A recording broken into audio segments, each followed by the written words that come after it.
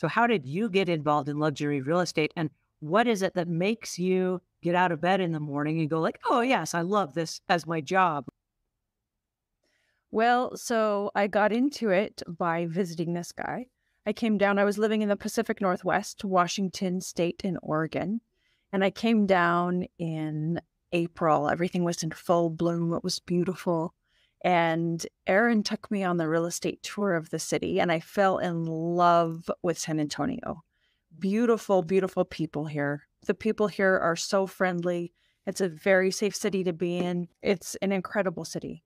So he gave me the real estate tour. I fell in love with the city and I went back to the Portland area and trained someone to take over my job, which I had been in the medical field for 16 years.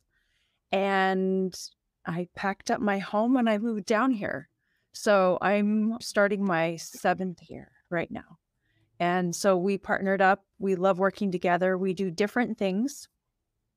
And so, but we still get to collaborate a lot. And it's a lot of fun. It's incredible.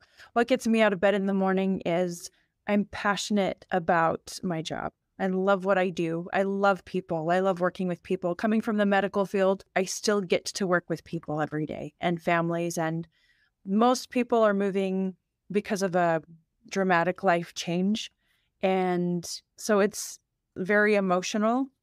And I love helping them navigate through that.